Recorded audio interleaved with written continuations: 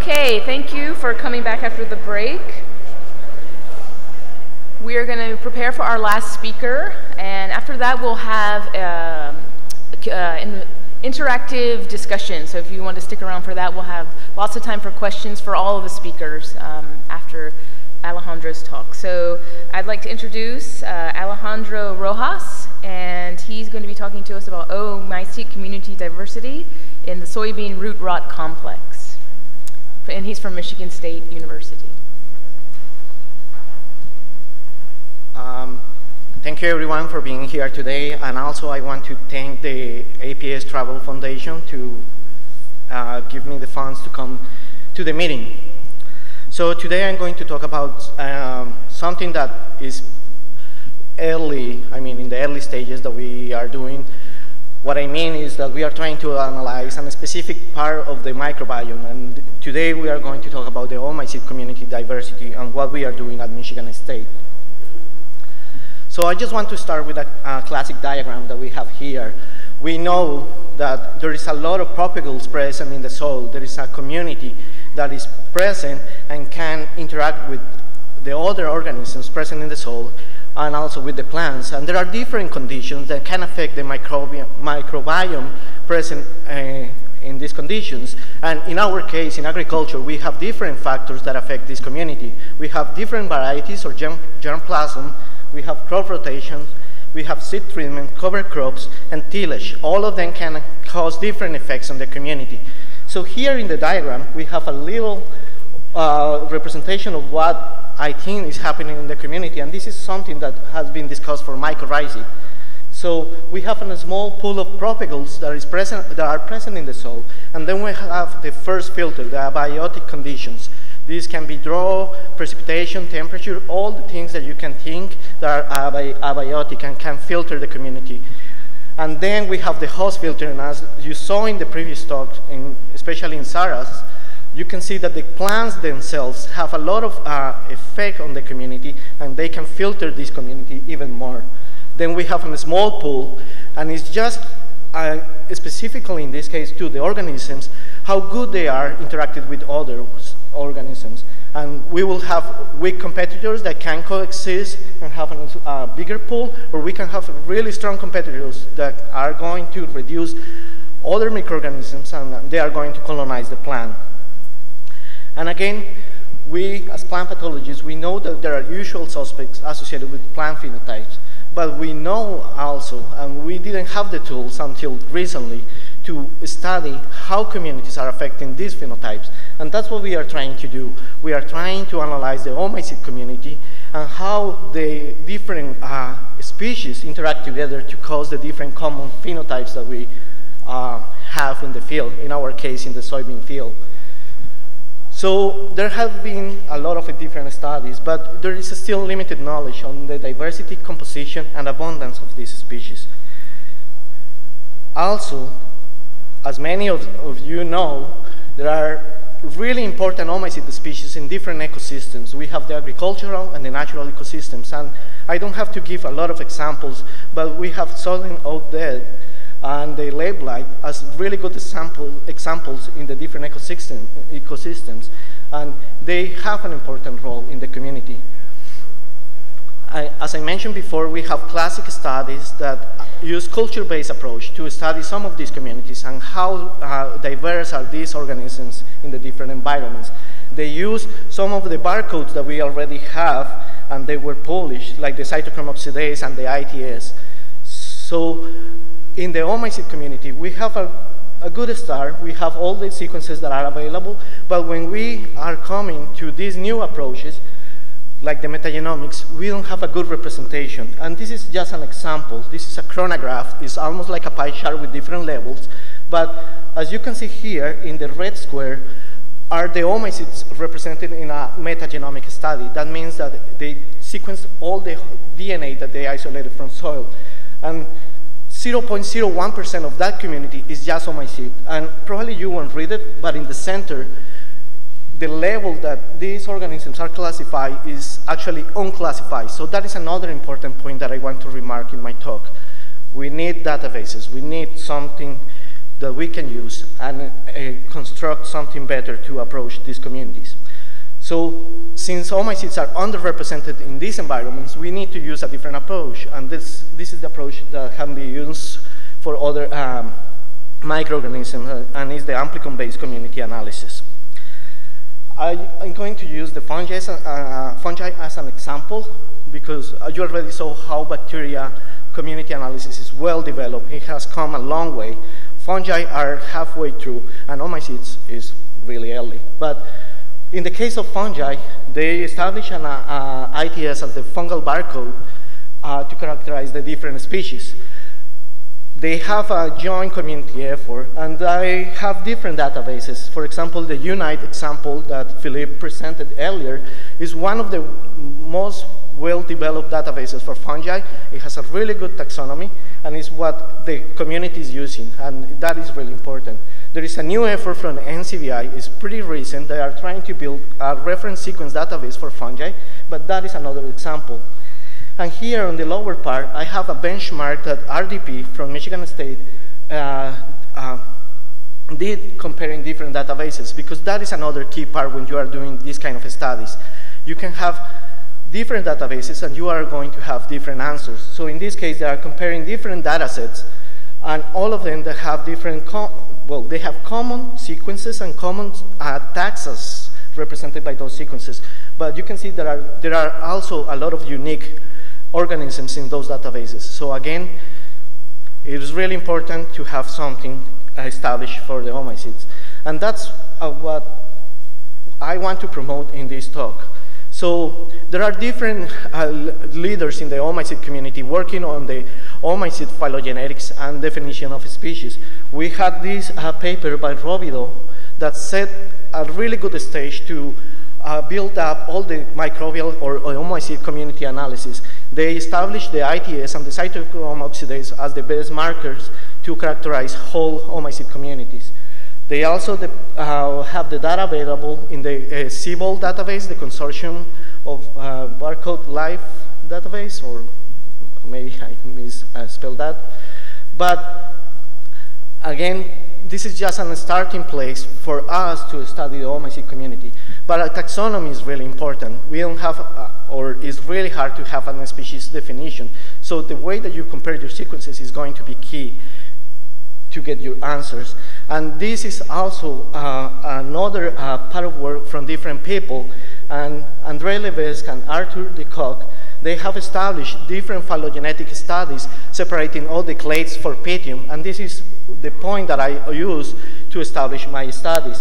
In the case of Phytophthora, we have the recent paper from Frank Martin and Jamie Lair that also re-evaluated the Phytophthora phylogeny and gave us more information that we can use.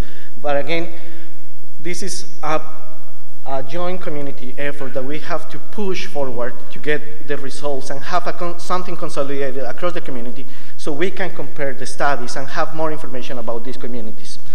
The last paper, Hyde et al. In 2014, is a recent paper that pulled together all these different leaders in the different taxonomic groups, and they are trying to create a database for the different fungal and oomycete groups, showing the best barcodes that you can use to identify the different species. So in our specific case, we are part of a big project funded by USDA and NIFA. This is the oomycete soybean cap project. And what we were trying to do is sample all the soybean producing area in the Midwest, and these are the different locations that we sampled, to understand what is the diversity of oomycetes associated to root rot diseases in soybean, especially seedlings. Our questions were, what are the species that are present there? Are there pathogen complexes that we can associate with the different locations? And what factors are driving the community diversity?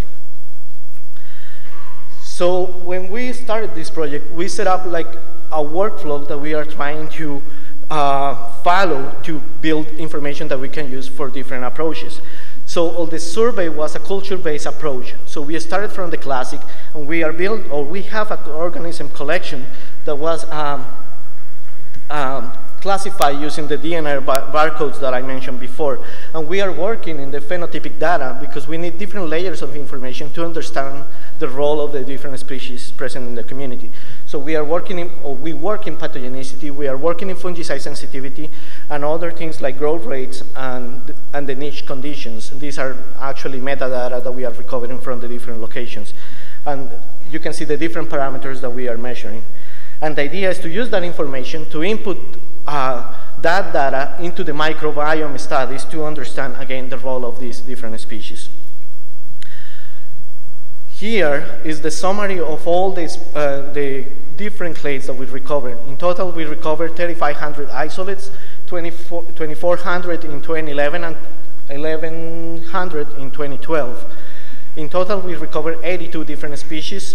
We sampled symptomatic seedlings, and in this graph, you can see the relative abundance in the x-axis and the different locations on the y-axis. And here in the legend, you can correlate the different colors from the top to the bottom in the graph from the left to the right. So you can see that there is not like presence, absence of the different groups. Most of the differences are in the relative abundance of the different clades that we recover. So this is key for part of the study, and you will see why.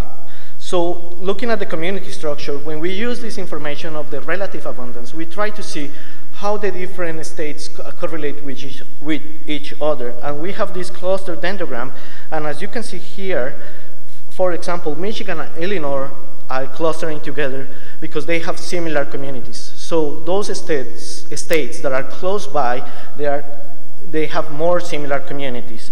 We also try to look different diversity index and try to correlate with other factors. And this is the second graph that we have on the right side. So we have Chaos index, and we have latitude in the x-axis. And you can see that there is a trend where higher latitudes have less diversity than lower latitudes. So that is part of the community structure that we are trying to analyze. And you can see here on the lower corner the significance for these two analyses. But when we are trying to do a principal coordinate analysis, as you saw before in the other talks, we don't get a strong clustering of the different communities. This might be due to the sampling effort that we have, but despite that, we are trying to see what factors are driving this lack of clustering, or how the community is being assembled in the different locations.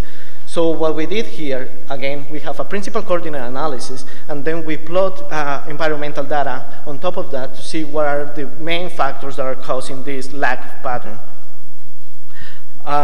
So to highlight some of them, I'm going to show you some correlations on the seasonal temperature, precipitation, and latitude and pH. So you see here, we took some of the different axes of the principal coordinate analysis and graph against the different factors. For seasonal temperature and precipitation, what we mean by that is that we recover the data for the planting season. So that will go from April to June, and extract all the data for temperature and precipitation in those months. And as you can see, we have mostly negative correlations on the diversity or the community structure in relation to these different factors. Another thing that I want to remark is that 2011 and 2012 had different temperature profiles. And as you can see here in these graphs on the left side, you can see bands of temperature across the different states in the Midwest. So these different conditions are causing that different species are under or overrepresented in some of the regions. But again, most of the different clades that we analyze are present across the different states. But that is on the side of the community structure, but we also wanted to develop more phenotypic data so we can correlate this information. And we use two different assays. We have a seed rod assay and a seedling root rod. The idea with the seed rod is that we put the seeds, we grow the isolate first, and then after some days we put the seeds to be challenged by the isolate. And what we want to see is colonization of the seed or no effect. And in the seedling root rod experiment, what we have is an inoculum separated from the actual, from the seeds. So we give to the seeds some time to germinate and actually be challenged by the different pathogens. So we can get two different phenotypes at the seed and at the seedling level to see how these different species are aggressive or not. This is just an overview of all the results that we got for the different species. We also tested 2 different temperatures, 20 degrees, which is one of our highest temperatures in the temperature profile, and 13 degrees, which is the minimum recommended temperature for planting for soybeans.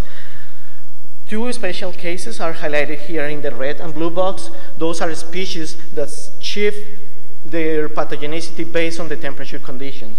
So in the red one, we have some of the species that have a higher aggressiveness at warmer temperatures, but we also have some cases here in the cold temperatures. So for example, we have Phytobiome-Plant, which is one of the second, was the second most abundant species in 2011, and it really likes the cold weather, and it becomes more aggressive on the seed.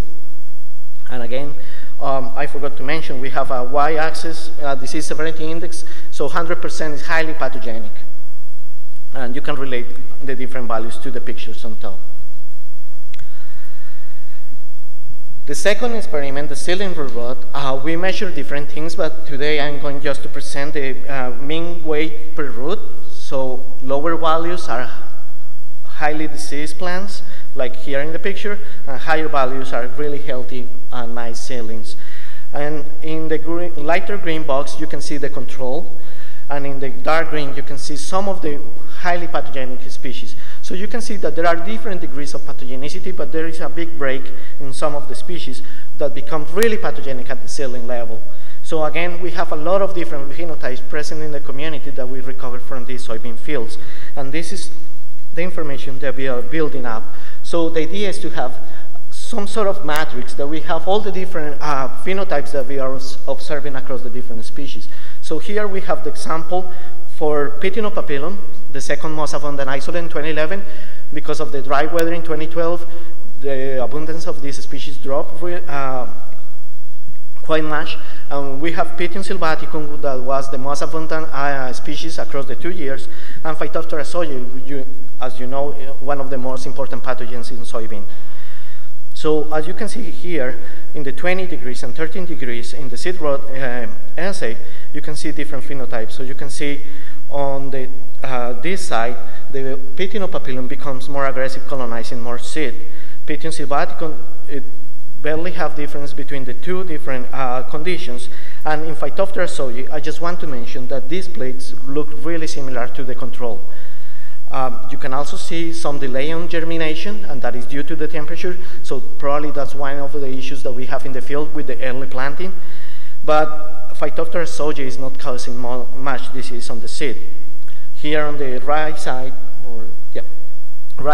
we have that Phytobiome-Plant is not a really aggressive pathogen on the seedling. We have Pythium sylvaticum that is still an aggressive pathogen on seedlings, and Phytophthora sojae that was not a really good pathogen at the seed level.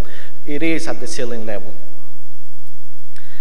Now we are working, or actually SAC, also from the Chilbert lab, is working on characterizing the sensitivity of these different species that we recovered to different chemistries. So here I'm just presenting some of his data on mefenoxam, and I forgot the label, but it is mefenoxam at 10 parts per million. So here on the y-axis, we have relative growth to the control, and as you can see, most of the species are below the 50% relative growth, 50% relative growth to the control.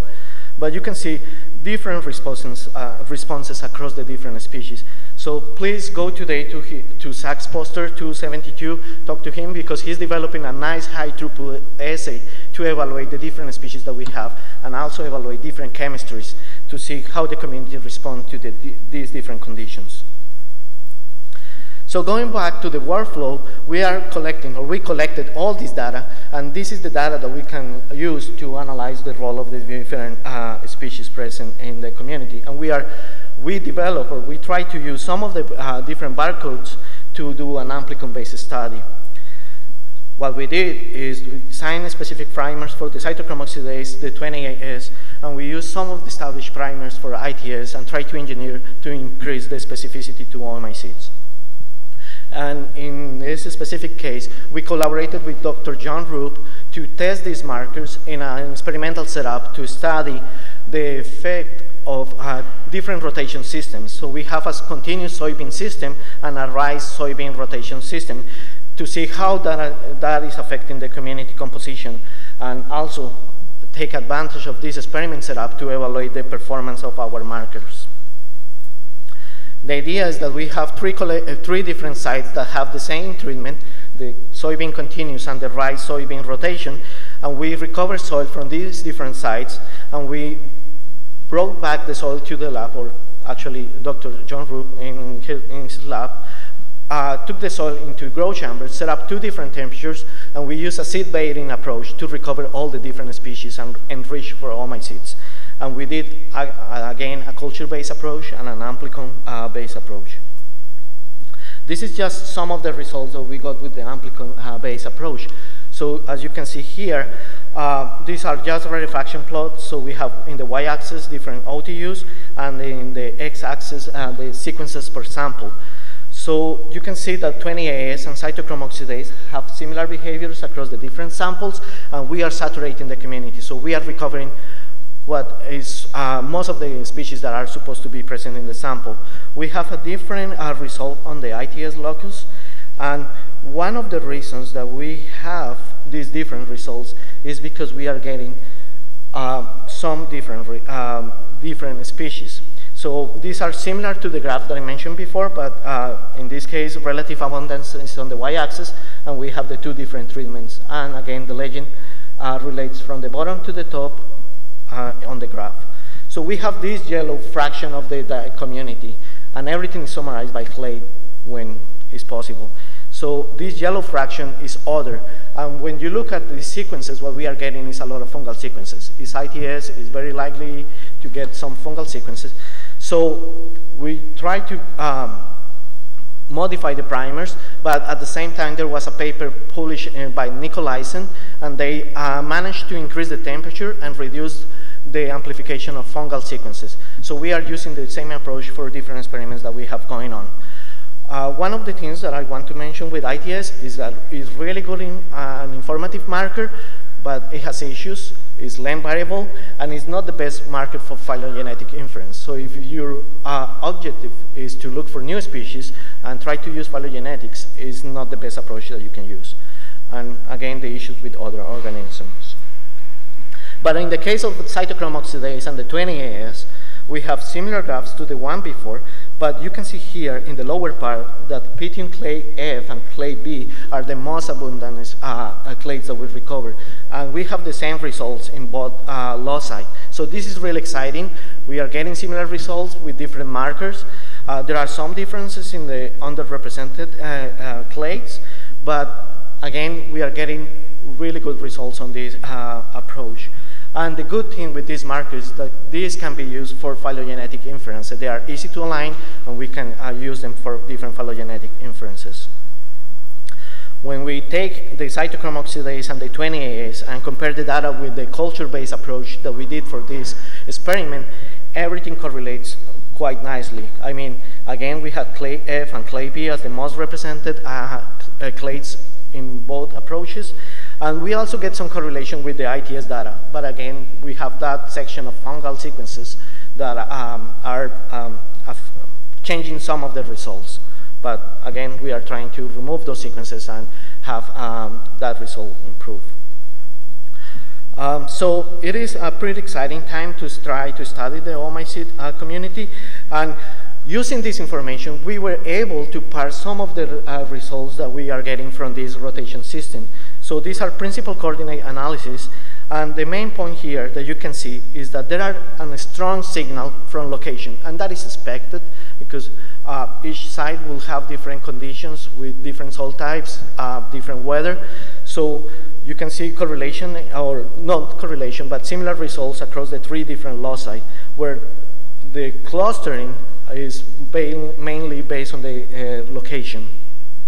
But here in the 20AS and the cytochrome oxidase, you can see that in blue we have the soybean continuous system, and in red we have the rice soybean rotation system. And you can see some differences. You can see separation, and these are significant. So rotation systems are causing that the community diversity gets a higher diversity. So we have the effect that we expect when we propose rotation systems, but again, we have a lot of things going in the community, and hopefully with this approach that we are trying to develop, and many groups are also working in something similar, we can parse out some of these factors that are driving the omycete community diversity. And this is just a summary slide of all the things that we have in mind. So right now, as I mentioned before, it's an exciting time because we can just take plant tissue. We can use, again, culture-based approach or soil to study the propagule that is present in the different tissues. But we are also getting the different abundance of the different taxonomic clades, and we have this information that we are building together to analyze the role of the different communities.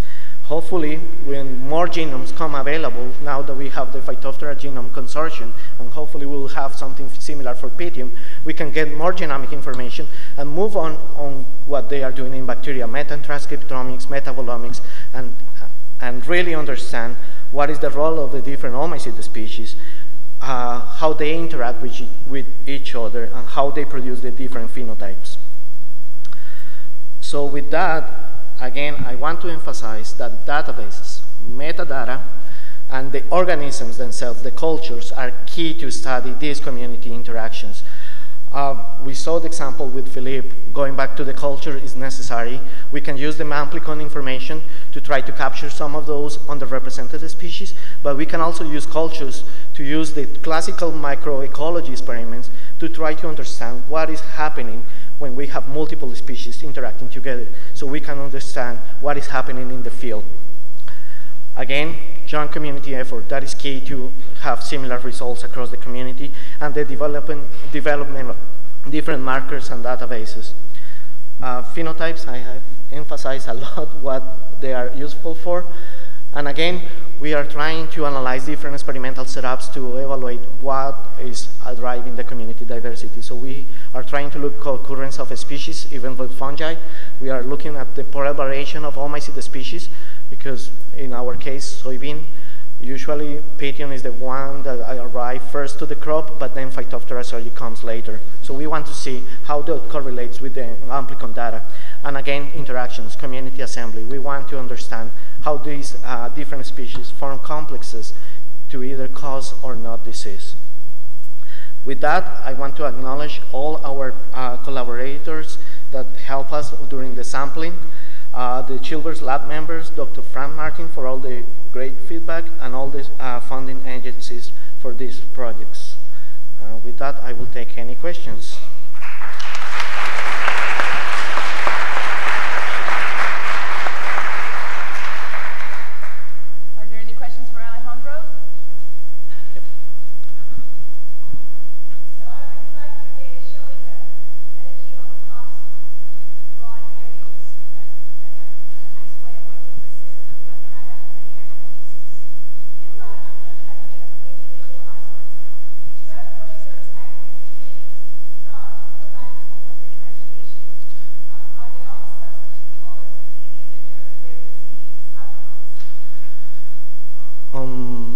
Can you repeat the last part? Sorry. So you have really different communities in different places. Yeah. You've got disease everywhere. You've got a community with A, B, and C versus X, Y, and Z. Yeah. Are they all the same for disease threat? Are those taxes substitutable? I would think that they are, and that's something that we are trying to parse out. So we have another experiment setting up different species and see how they correlate on the output that is disease. In the specific case of Pythium, they are pretty aggressive. There are different species that can cause disease. I'm sorry, I didn't repeat the question. But the question is, are these different species can replace each other and cause the same phenotype? It is very likely in the Pythium. Phytophthora sojii is very unique in this sense, and is one of the only Phytophthora that are affecting soybean. But we also found a new Phytophthora, Phytophthora sansomiana. And in the specific case of those two Phytopteras, they have different effects on the disease output. So Phytophthora sojii is quite later on the season, and the symptoms are quite different from the Phytophthora sansomana, where the Phytophthora sansomana is more of a root rot pathogen and is a root nibbler, if you may. But in the Pythium, we will have a species that will replace and cause the same effects. I don't know if that answers your question. Yep. I noticed that you took a soil feeding approach to the culture. And there's at least one major clade of Pythium for which no source have not been observed. Did you allow direct contact between your bait and what did you use for your bait? Well, we were using soybean seeds, and if I'm not mistaken, I think that these are seeds that are don't have any source of resistance. Well, what we did is pretty much a control sort of mesocosms. So we had the seeds in contact with the soil, and we were taking the seeds after 48 hours, if I am not mistaken. But yeah, that was something that we did to enrich the community because, I mean, they are underrepresented, they are there, but just to test the markers, we were lucky that Dr. John Roop had this approach, and we can actually test what is going on in the community. But we have other experiments that are looking at bulk soil, actual roots, to see what we recover from the actual field.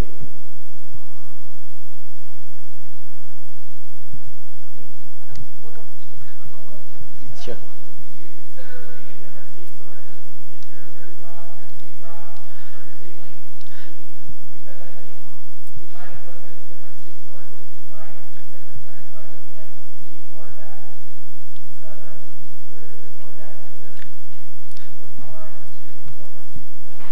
So the question is, do we try to use different seed sources to evaluate the different outcomes of the different species in terms of disease? For this part of the experiment, because it's a huge representation of the community, we use Sloan, that is known to be really susceptible to most of the oomycetes. It doesn't have any resistance for Phytophthora. We don't have any resistance available for Pythium, so we try to pick something that didn't have any oomycete-related resistance. We didn't do it for that experiment. We have something in the field that we are trying 2 different cultivars of soybean and trying to see how that affects inoculated community and see what is the outcome of those species.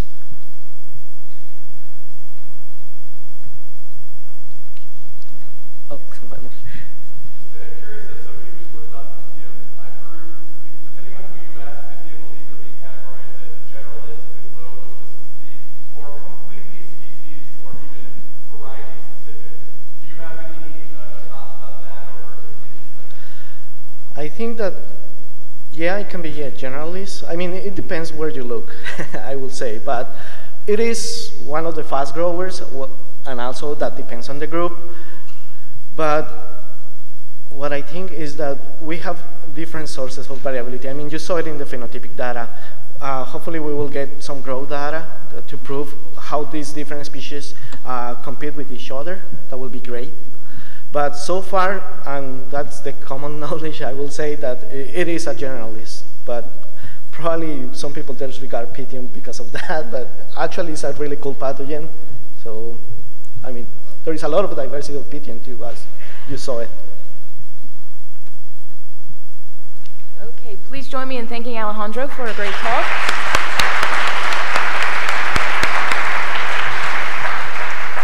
So I have one announcement. If you just joined us, our final speaker was unable to make it due to some visa problems. He's still waiting for his visa, so he will not be joining us. So we're going to open it up for an interactive discussion, and if we could invite the speakers to come up, and if anybody has any follow-up questions for them, you can take this time to ask them. And if you are on our live stream, you can tweet your questions in at hashtag APS15 if you have any. And I think we did have one. Yep, no question. Yeah. You guys want to come up?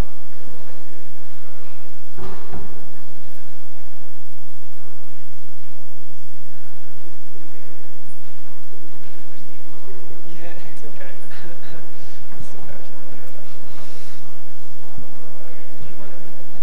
Yeah, sure. These guys up here. Oh, Sarah's here. That'll be the question.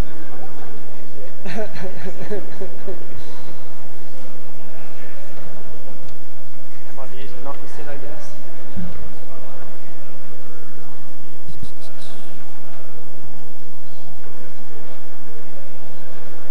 Do you want to read it? I guess I'll read it. So there was one question that came in through Twitter for Alejandro regarding does seed variety, soil type, moisture, and nutrient input affect oomycete communities?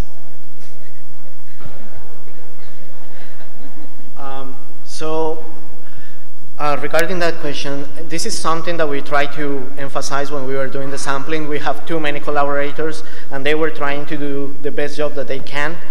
Sometimes we are trying to sample different fields from growers, and not that all information is available. However, we were lucky, and we were using GPS data to recover most of the information using different databases. So that is the information that you saw plotted in the graph. For cultivar, again, that depends on the grower, and sometimes that information gets lost in the process. So again, if you are working in these kind of projects, please try to do the best to collect all the information. I know it is really hard, but it will be really important down the road to do all this analysis and compare the different studies.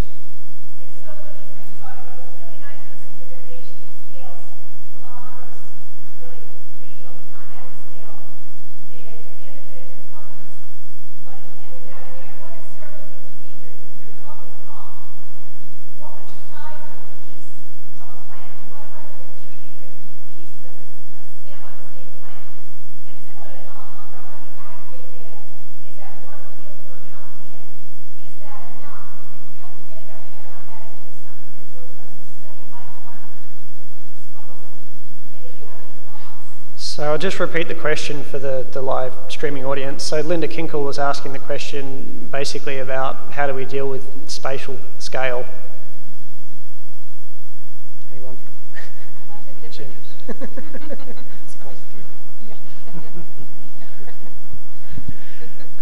You got it. Scale is important. Spatial scale is important. So one of the things we have tried to do is to look. So we have a gradient across the Midwest, something I didn't talk about today. So from Michigan samples to Kansas samples to Wisconsin to Iowa samples. And then to look at the spatial patterning with distance. Actually, much of the variation occurs at a very small scale in soil. And as you go 1 meter, it may be not a lot different than 100 meters or a kilometer, though there is a pattern at a larger distance, but a lot of it is at a very small scale. I don't know with regard to plant parts, maybe also at that scale, but spatial scale is really important. And I think in general, I think most about the soil environment, it's more important than the temporal scale.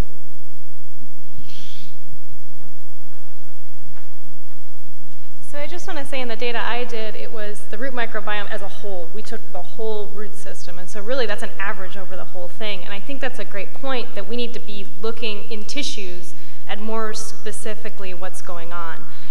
With Arabidopsis, it's a challenge because of the material that you get out of it. But I think some new visualization techniques are coming out that are going to make it possible to actually see these microbes at different locations and in different parts of different tissues. But I think it's a great follow-up set of experiments that needs to be done.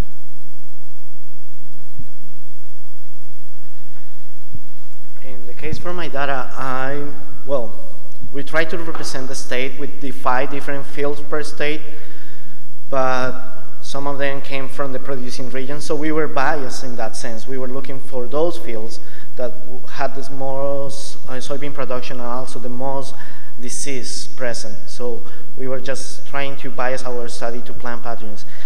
But again, as Dr. Tiji said, I mean, spatial variation is really key. You saw it in the second part of my talk that the strongest signal comes from location. And I mean, it's really hard.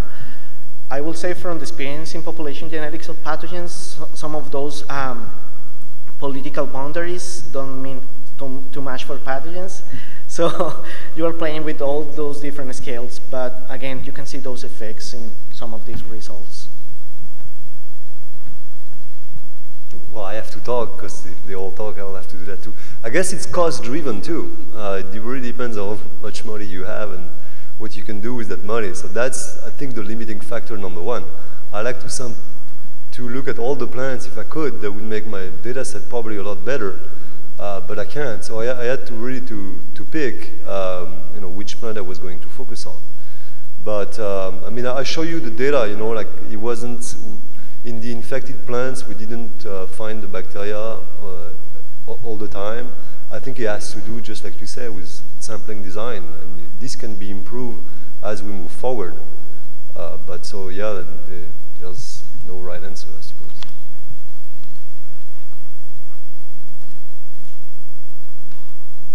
Getting back to the issue of the additional input, maybe the nutrients, the seed variety of the cultivar, there are applications that farmers use that maybe you can actually tap into.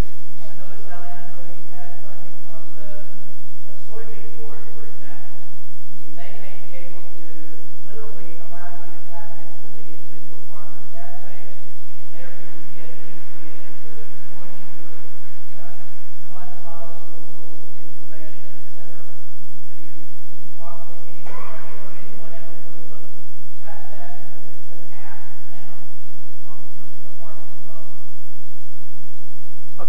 I guess I'll just make a quick comment on that. So, yeah, all this large data that growers are beginning to collect, there's going to be issues with data sharing, right? So that this is something, I guess, as a research community, when we're trying to collect agricultural data, that's going to be an issue, trying to work with Monsanto or Pioneer and get approval from the growers to obtain that sort of data.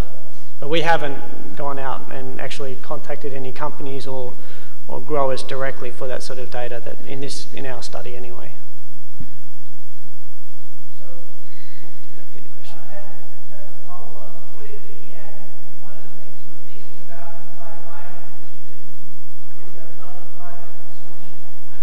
Would it be advantageous for us to work with the growers right now to try to get a database that would have that kind of information, but have their private linkages confidential?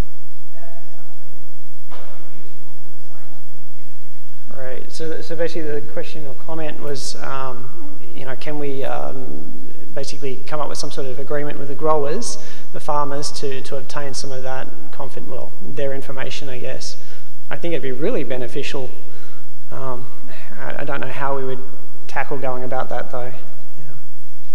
Yeah. I have some ideas. Okay, good. I really think it's important that you get all the metadata that you can get, so you can correlate microbiome profile with the environment. So it's, yes, it's important to know, like, when you do some field sampling, like I do, what is the growers using, what fertilizer is he using, what's the irrigation regime, and so on and so forth.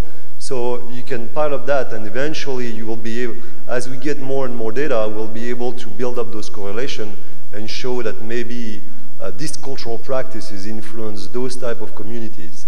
So we're not there yet, but actually with the California Citrus Research Board, this is what we're trying to do with Wang Longbing, and get all the metadata that we can to make those correlations down the road eventually.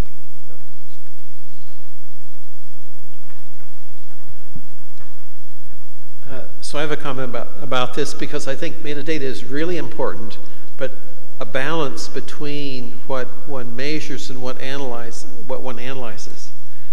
So I still have a problem with the 16S or 28S or ITS data, because it's very coarse.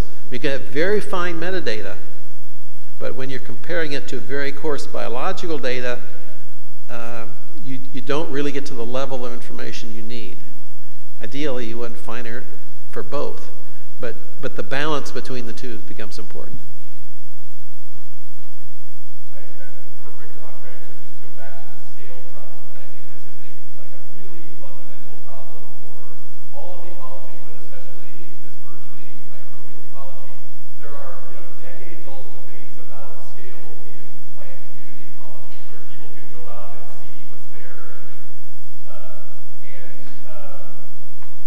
negative interactions turn into positive interactions as you scale up. And essentially, the default scale for metagenomics is 0.25 grams of soil, right? That's what goes into the mobile power soil kit.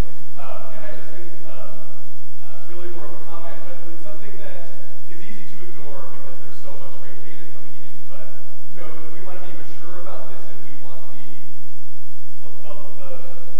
ecologists who already sit there and delegate, what's good ecology and what's not, to respect microbial ecology, we've got to talk to them about that and address those issues. And I know people are. It's just it needs. All right, well, I just wanted to say that.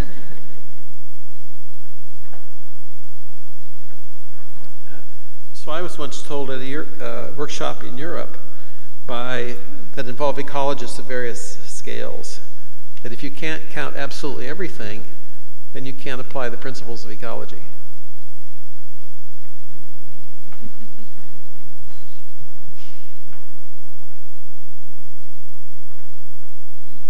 I think one challenge in APS has been trying to push the phytobiome concept, which integrates not just the microbiome, which really our talks focused on this morning, but the other organisms, the nematodes, we haven't heard much about viruses yet, the chlorella, and so on.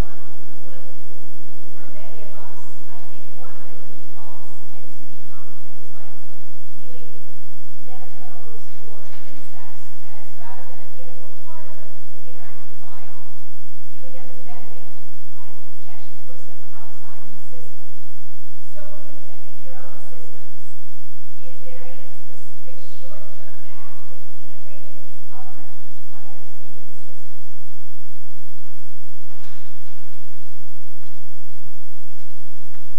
Well, This is the message from Paul, right? You've got a vector. right, exactly. I mean, in the case of a vector, I think it's relevant to see how those communities influence vector behavior, for instance. If you look for a biocontrol, I think it's relevant to look maybe at phages, viruses and so on and so forth. So try to go at different levels. I think it's relevant. But again, it's cost-driven. It's, what do you choose when you start your project? You have to start somewhere, and you cannot do everything. So sampling is one thing, but then you cannot sequence all the organisms that are associated with one given plant. So I think as cost goes down, we'll be able to do more. But yes, I would totally agree with you.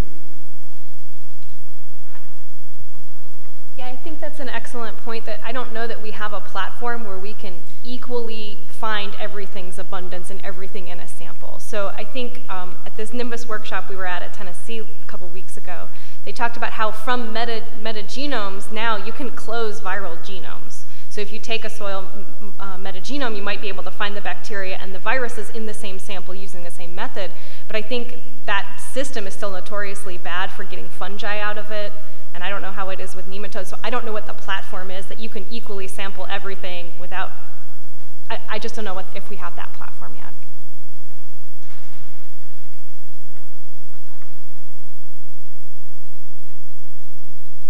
So if you go back to that scheming, if you go to the triangle pathogen code and environment, if you go to narrow down to one variety, and then you can narrow the root and then the interaction. When you come to that, if you go, for example, that is a completely different space from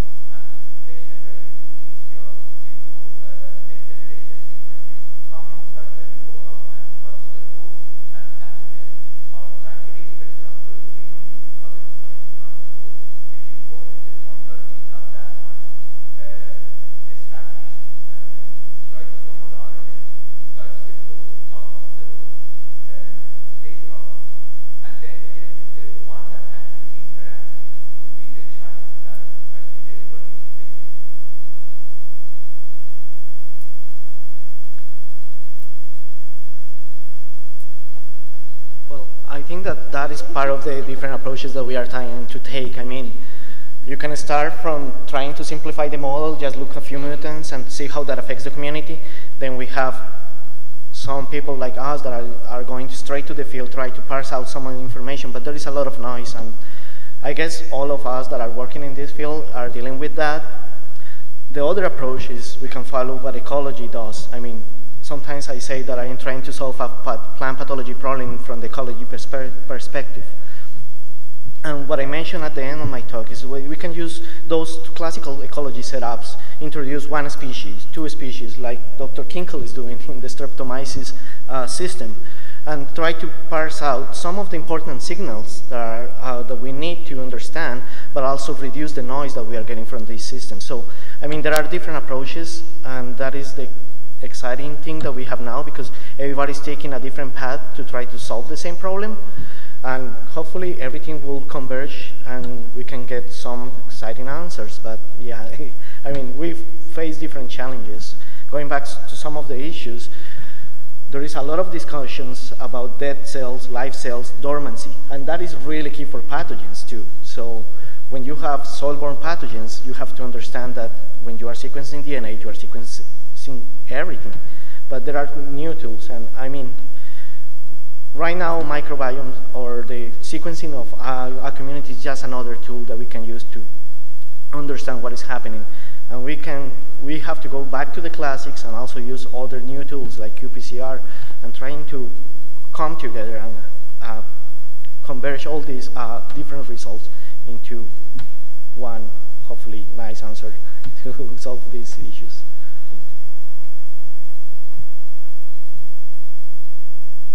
Questions? Oh, JP? All of you have very interesting findings and for different systems, and you started with the meta data and came up with identifying the families or isolated species, whatever. So what do you guys think what's the next step? And not specifically in your research program, but in the next step to find applications or solutions or alternatives for the growers. Is it a partnership with industry, or can we, in the academic setting, start partnerships with each other? Or how do you guys think what should be the future direction to find applications for all these very interesting results that you guys have? So that's a very good question, because the sequencing data is not the end in itself. We need to be able to use that. So how do we use that?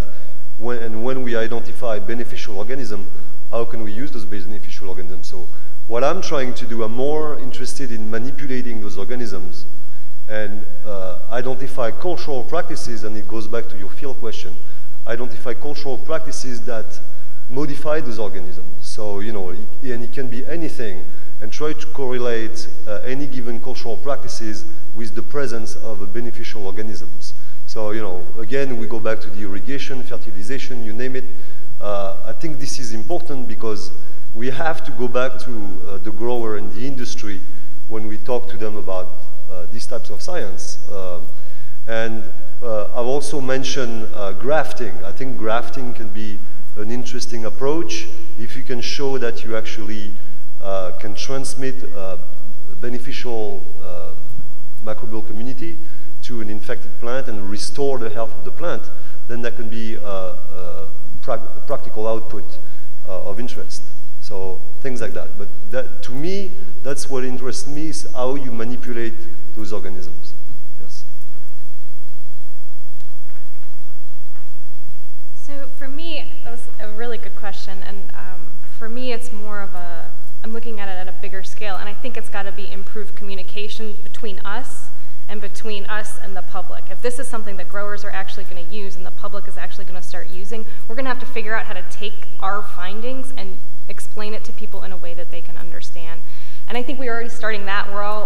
We're using similar sets of tools. So I can come into a session about a plant I know nothing about, a system I know nothing about, but because we're using the same language, I think we can start to communicate with each other and start to understand what each other are finding. So I think communication is going to be key.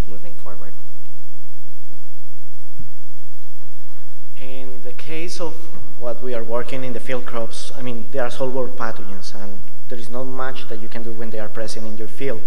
But as I mentioned, we have different layers of information, and if we understand the community, we can tailor treatments, seed treatments, for example, to control varieties that are more resistant to certain groups of pathogens.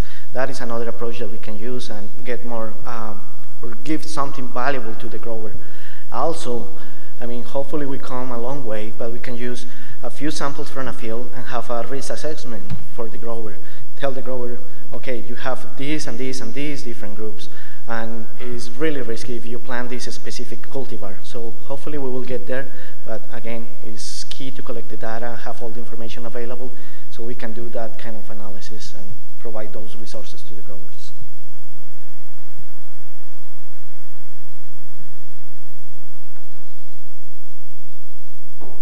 So all good answers, but I think anything, when one is dealing at any time with interactions of communities, then it gets very complex.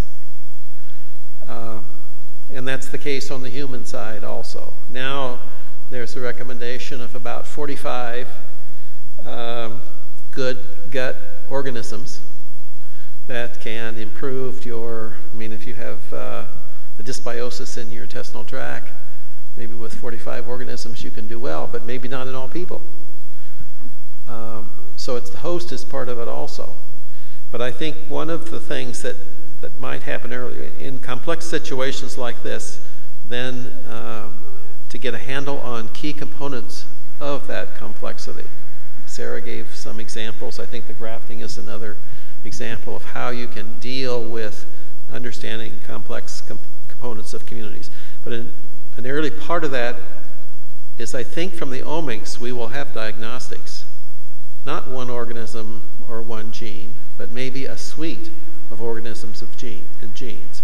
And with the medical side developing all kinds of rapid diagnostics for point of care, that can apply also to the field situation. So one might have diagnosis that is more immediate.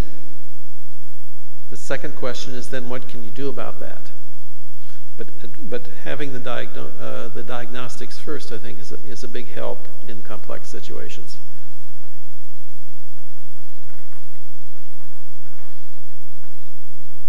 Any other questions? Okay, a lot of the work that was presented today was done in culture, and comment was actually made that by experimenting and doing work with cultures of organisms, you can find a lot of answers. However, we have the screening organisms, the Liberibacters, that cannot be cultured. So how is this type of work going to fit into those problematic treatments? Yes, that's a problem, indeed. So, well, I mean, I think you have to work with some kind of bioassay. So you can't culture it, so you have to come up with some plant bioassay where you can evaluate that.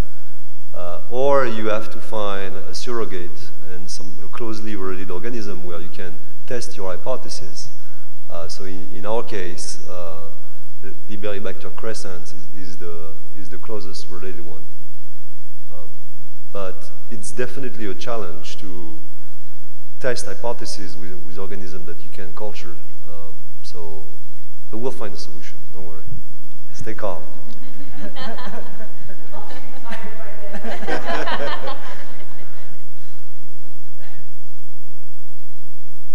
Further questions?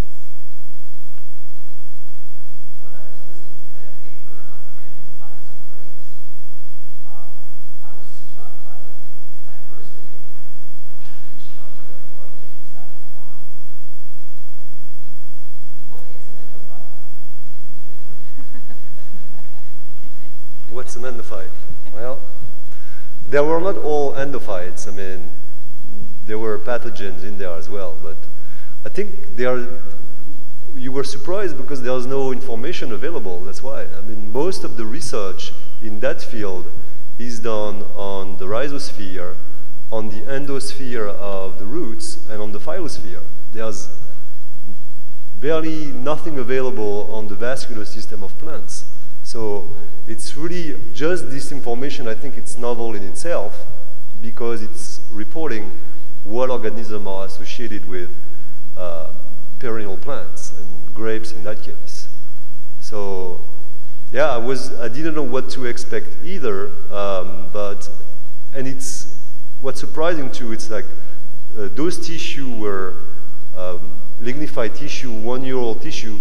So like at the beginning of the season, there was nothing. So like between the time they grow, which is April, to the time we sample, which is September, they were colonized by that diversity of organisms. So this is very interesting, I agree with you.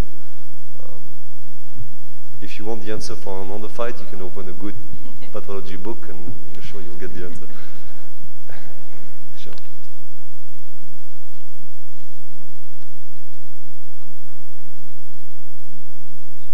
Yep, I guess. Well, okay. Well, thank you very much, everyone, for attending and participating in the discussion. And once again, let's thank all the speakers.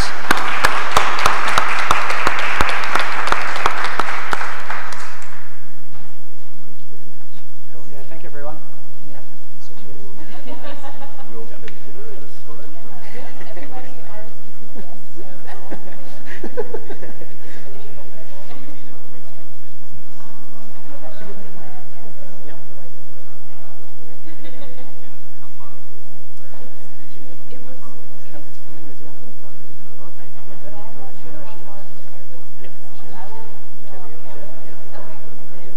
Nice job. Thank you. Yeah, yeah. Thanks for the invitation. It's very cool. I did anybody.